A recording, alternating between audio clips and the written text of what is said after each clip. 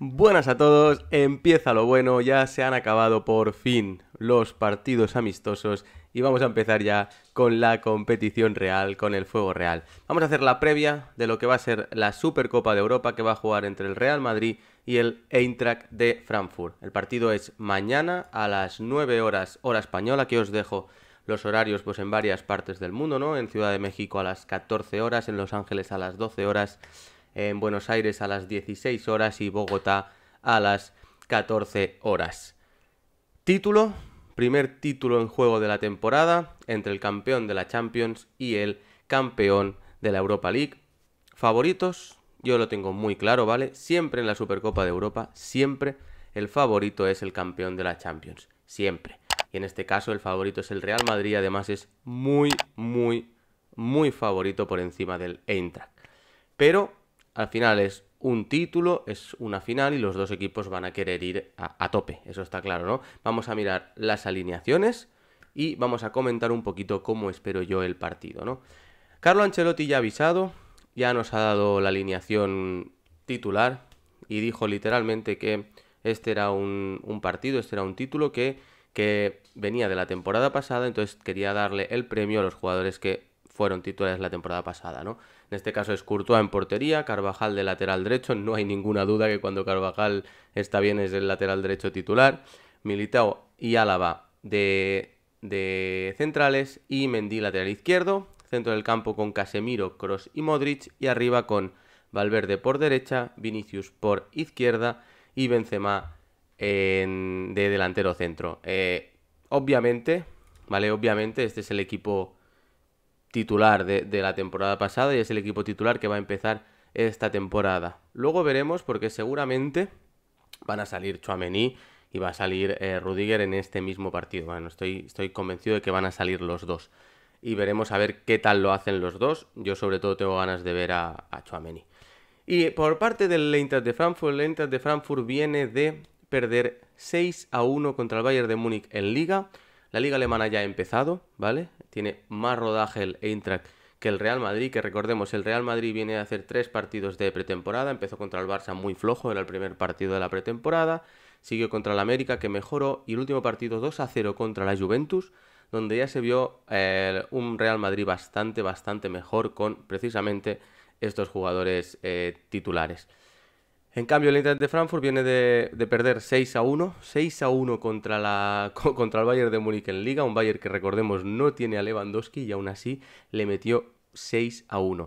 Entonces, visto ese partido, seguro que el Eintracht de Frankfurt va a querer poner una línea más baja, va a querer ser mucho más defensivo y aquí os dejo el equipo que he leído que va a ser, ¿vale? Kevin Trapp en portería con una línea de 3 centrales con Touré, Tuta y Indica. Y luego son como 6 centrocampistas, digamos que por banda derecha Nauf y por banda izquierda Kostic. Dos mediocentros con Rode y Sou. Dos mediocentros más avanzados con Götze y Kamada, que sería el que más conocéis, Mario Götze. Y arriba Santos Borré. Favoritos. Como ya he dicho, bueno, yo obviamente, lo digo así, voy con el Eintracht de Frankfurt, ¿vale? Pero tengo muy poca fe. Después de haber visto el último partido del Eintracht de Frankfurt, comparar el equipo del Real Madrid con el equipo del Eintracht, creo que es bastante obvio que el Real Madrid tiene que ganar este partido sí o sí. O sea, tiene que ganar este partido sí o sí. Van a jugar ya todos a tope y además es que el Real Madrid este año tiene mejor equipo que el año pasado. O sea, tiene comodines que no tenía el año pasado. La llegada de Tchouaméni refuerza la posición que para mí era más crítica del Real Madrid, como es ese mediocentro defensivo con Casemiro que hizo una temporada para mí muy floja.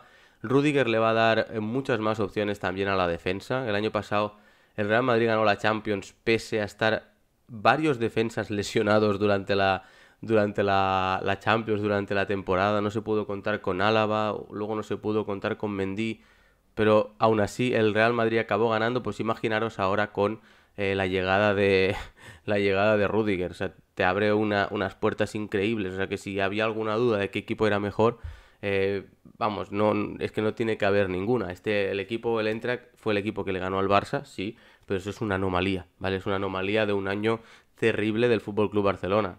Terrible, pero obviamente el Real Madrid es 20 veces mejor equipo y yo me espero 2-0, 3-0 tranquilamente, ¿eh? Sinceramente, no me espero un partido del Real Madrid donde vaya a sufrir y tengo ganas, sigo teniendo ganas de ver a Tchouaméni cuando salga en la segunda parte, que seguro que, por mucho que esto sea un título, seguro que lo va a sacar. ¿Cómo lo veis vosotros? ¿Cómo veis vosotros el partido? Yo lo voy a dar aquí en el canal, bueno, lo voy a comentar, voy a reaccionar aquí.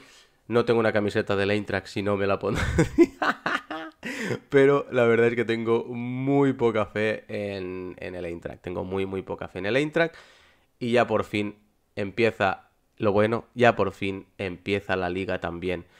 Partido donde ya sí que se va a poder evaluar al Real Madrid, donde vamos a hacer ya un postpartido ya evaluando realmente al Real Madrid ante un equipo que, aunque no es del nivel del Real Madrid, ya tiene un nivel bastante decente y que tampoco creo que le vaya a regalar el partido. Yo creo que el Real Madrid es muy favorito, pero no creo que le vaya a regalar el partido. Entonces ya tendremos, ya podremos ver cómo ha empezado el Real Madrid en temporada y a ver qué tal lo hace en liga.